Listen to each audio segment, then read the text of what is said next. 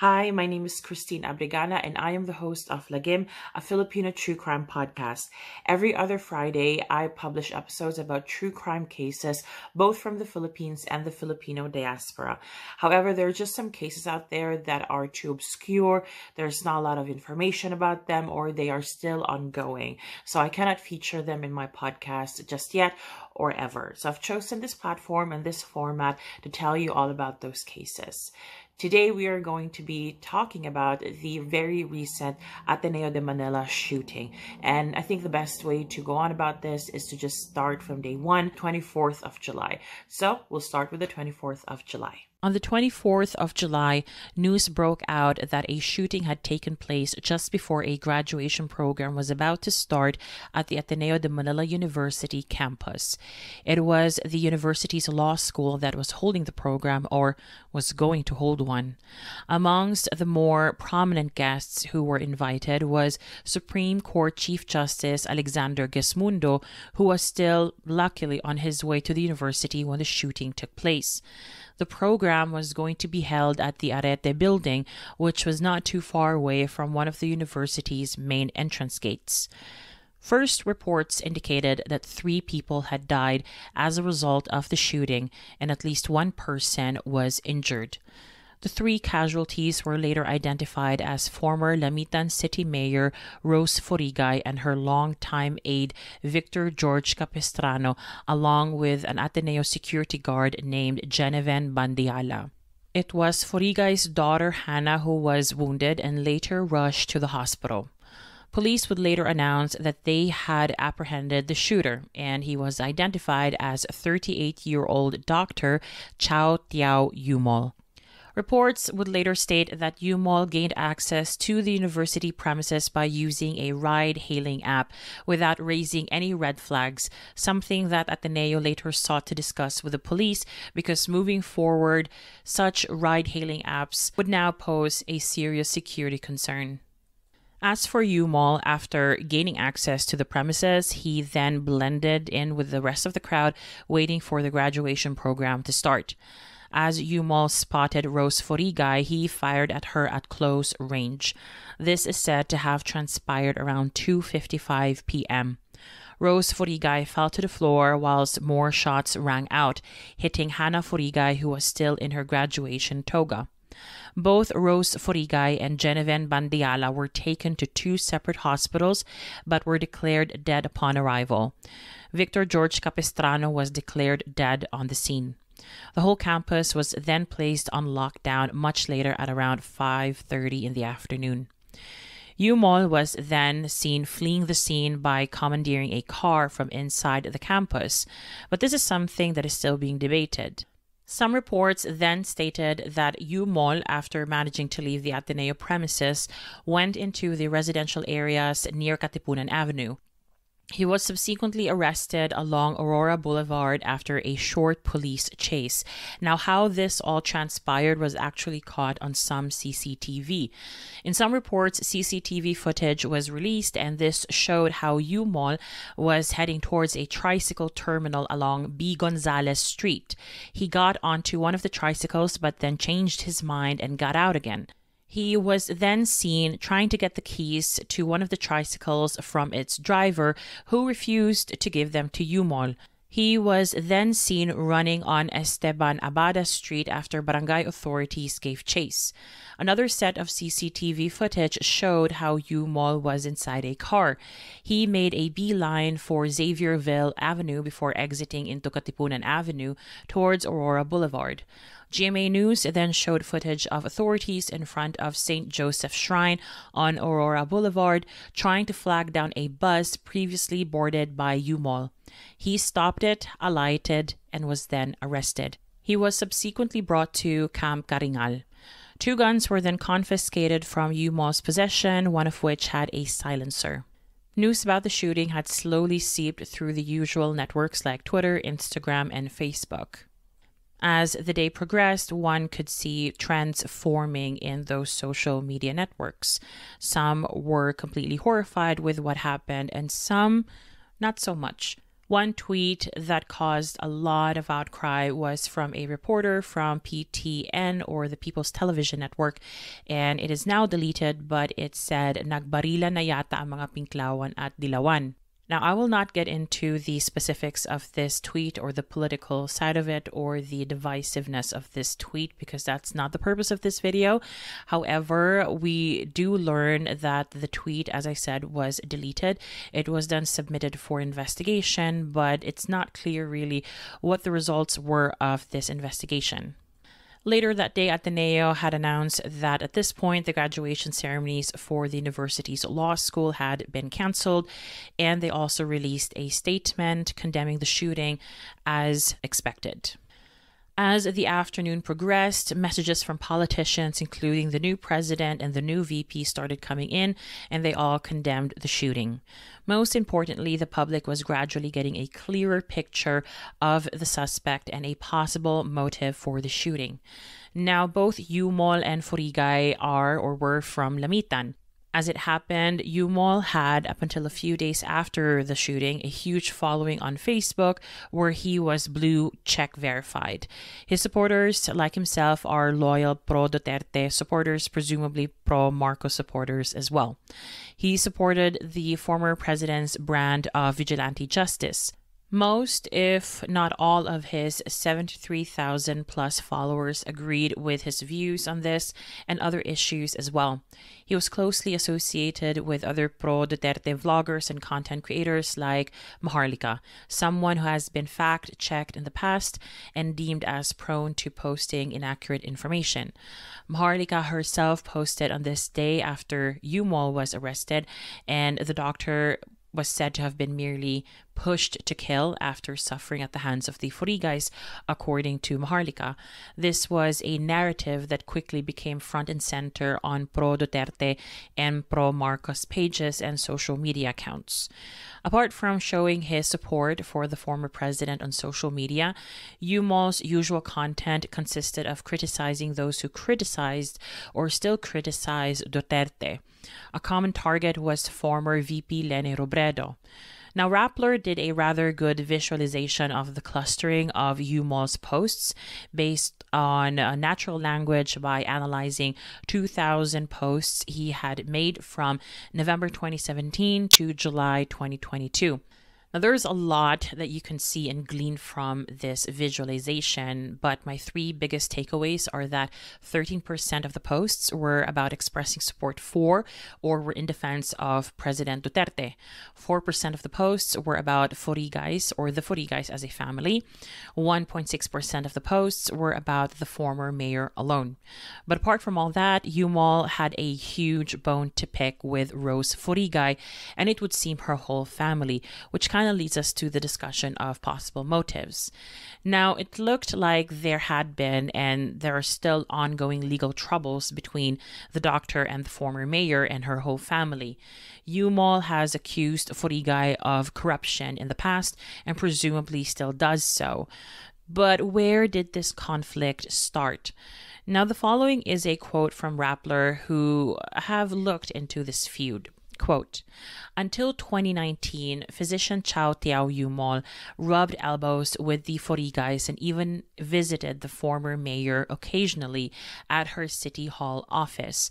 Their relationship turned sour after the then mayor Furigay had Dr. Yumol's infirmary closed down on orders from the then health minister Safrula Dipatuan of the Bangsamoro Autonomous Region in Muslim Mindanao, or BARMM. End of quote. So, the Ministry of Health in that region issued Dr. Yumol a cease and desist order for operating a clinic without license. The clinic was located in Barangay Maligaya in Lamitan, Basilan. It was the local government who was requested to actually go and shut down the clinic.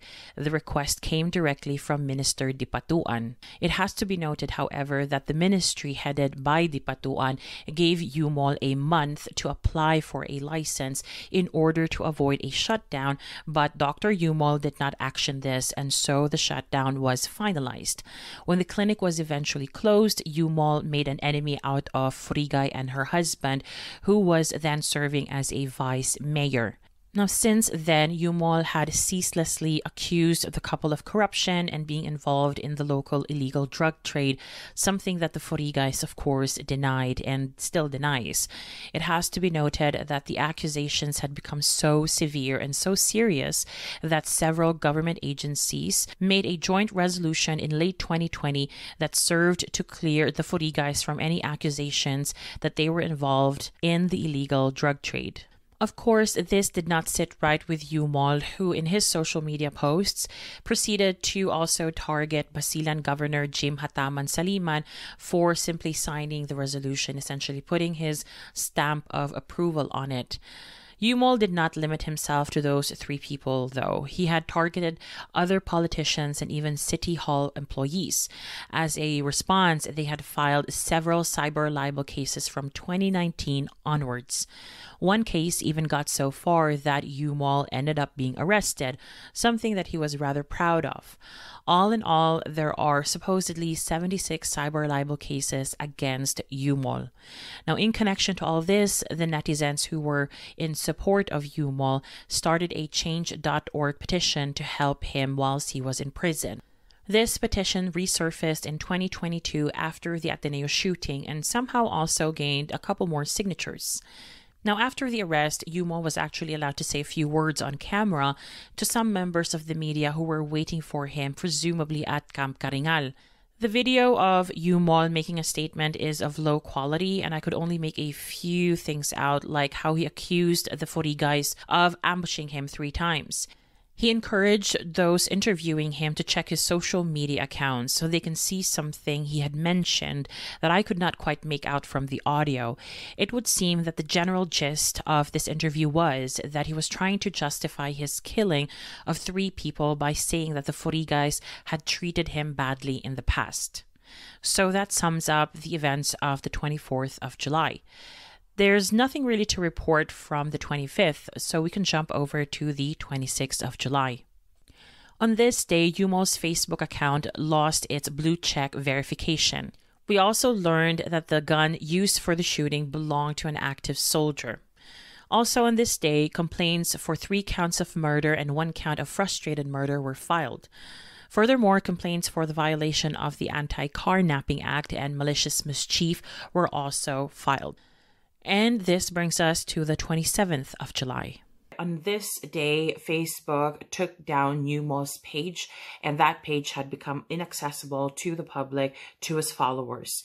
However, even before it became inaccessible, he actually gained some more followers because, as I said, there had been a lot of support for him online. Staying on the subject of social media, I found it very interesting what Rappler did on this day because they analyzed social media postings on Facebook and YouTube about the Ateneo De Manila shooting, and they found that 56.6% of Facebook posts and 45.4% of YouTube videos from the day of the shooting until the 26th of July expressed support and sympathy for Yumol. They also further analyzed what those posts were saying in general. So the posts expressed that his actions were justified because of the supposed political injustices he had experienced. The posts also sought to humanize him by citing his medical work because he was a doctor. The posts also declared him a hero for exposing corruption and rampant illegal drug trade in Lamitan. With this analysis, they also interviewed a communications expert by the name of Fatima Go, or Gao, G-A-W, who I think works for UP, the University of the Philippines. And there's one quote that I want to really read out to you because she was worried about this, online behavior. She found it troubling, and she said the following. Quote, "In many ways, it is part of a reactionary digital culture that makes a spectacle out of other people's experiences, which in this case is tragic and irreversible. What is troubling is that people are making these statements on unfounded grounds, and these conversations are being capitalized by political actors to either control the damage or spin the story to their advantage." End of quote. Sort of along the same lines of that post from Maharlika, Yumol was also being portrayed in other posts as being a whistleblower who just wanted to free Lamitan from illegal drugs, and he was also being hailed as a patriot. Also in this day, people would find out about posts about Yumol who referenced his beef with former Presidential Anti-Corruption Commission Chairman Greco Belhica. And if you don't know, Yumol filed a complaint against Belhica back in the day, essentially accusing him of not addressing his accusations and complaints about the Forigay's supposed involvement in the illegal drug trade. Now, this complaint was dismissed by the PACC because they do not actually have jurisdiction over elected officials. So that really sums up the 27th of July, and we are now going to go into the 28th of July. On the 28th of July, police found probable cause to charge Yumol. The Quezon City Prosecutor's Office indicted Dr. Chow Tiao Yumol, who is facing 3 counts of murder, 1 count of frustrated murder, car theft, malicious mischief, and violation of Republic Act number 10591, or the Comprehensive Law on Firearms and Ammunition. PNP Directorate of Operations Head Major General Valeriano De Leon told reporters that Yumol had some revelations that the investigators were exploring, but unfortunately De Leon would not give any details as to what these revelations were. On this day, Meta, formerly known as Facebook, confirmed that Yumol's Facebook and Instagram accounts had been taken down for violating their dangerous individuals and organizations policy. Meanwhile, YouTube had also taken down Yumol's channel for violating their violent criminal organizations policy. It was, however, felt by a lot of Filipinos that taking down Yumol's accounts or channel meant little when posts about him or posts supporting him were or are still very much out there and being shared quite rampantly. Fatima Go, who also shared her thoughts on this, said, quote, "I would argue that the individual right to free expression should be protected, but there should be higher standards for influential users who have the capacity to shape discourse and potentially inspire others to do socially problematic, if not criminal acts.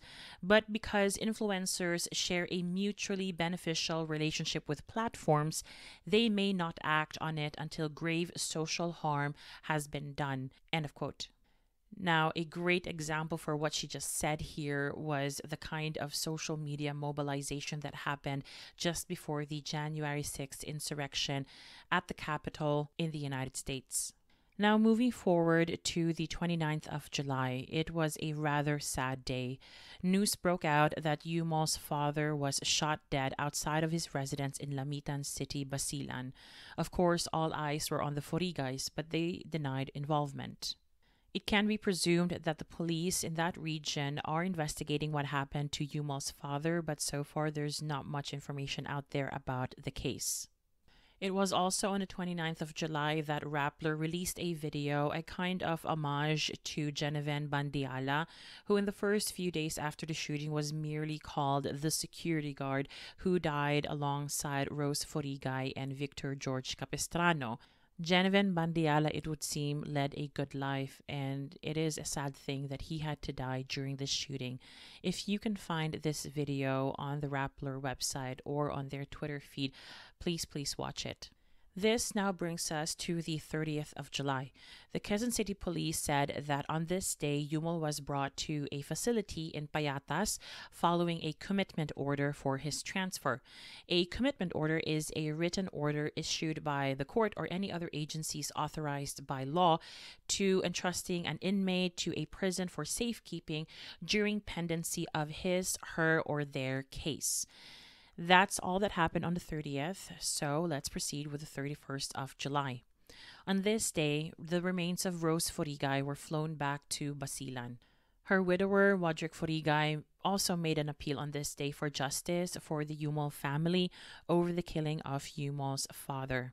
It was also on this day that the daughter of Rose Forigay, Kelsey Forigay, said that she had been receiving death threats from trolls and Yumol sympathizers. We would also learn that had the shooting not taken place, both Yumol and Rose Forigay were supposed to appear in court that week on a slew of cyber libel cases that the Forigays filed against him after he wrote several malicious insinuations against them on social media. After this day, it was quiet. So we did not learn anything about this case on the 1st and 2nd of August. It was only on the 3rd of August that we would hear something new about the case. So the 3rd of August, on this day, Yumol pleaded not guilty to charges of malicious mischief and illegal possession of a firearm. But actually, he pleaded the day before. It was only reported the day after. I don't think there was ever any plea put in or entered for the other charges of murder and frustrated murder. At least nothing that I've found. On the 3rd of August, we also learned that Rose Forigay's funeral was made public. So it was made accessible and people in Lamitan were able to mourn her and see her before she was buried. And talking of burial, she was laid to rest that day at noon on her family's property in the village of Limuok after a necrological mass at the St. Peter the Apostle Church in Lamitan. And that's really it for the 3rd of August. For the 4th of August, we would learn that the Quezon City Regional Trial Court, Branch 98, had reset the arraignment for Yumol. It was done upon the request of his lawyers who wanted Yumol to undergo a medical examination, saying that he was exhibiting symptoms of insanity. So he was then scheduled to undergo a mental health test as well. Now, the Forigays, of course, they commented on it and said that lawyers for Yumol were trying to set the stage for an insanity defense. And I guess this would also hint as to what will happen if ever a trial would take place. There's no news about the results of this test and about a lot of things really that are still pending. And there's nothing really after the 4th of August. As soon as there's more out there about this case, I will let you know either on Instagram through my stories or through a post on Lagim's account, or I'll make a video short on YouTube. But I think it'll take some time before we will know more about what's going on in this case and whether a trial is imminent or whether we'll have to wait a year or two like in other cases before a trial actually takes place, which is lamentable, but it's the reality of the Filipino criminal justice system, unfortunately. Keep following me on all my social media accounts and don't forget to check out my podcast. I've got 3 seasons that you can listen to, so quite a back catalog there. So if you're bored, listen to it, support the podcast, subscribe, like, comment, whatever. I'm also on Twitter, on TikTok, Facebook, like I said, Instagram, and on YouTube. And if you have any questions, leave them in the comments, send me a DM, and I'll try my best to answer. Thank you so much for watching, and goodbye.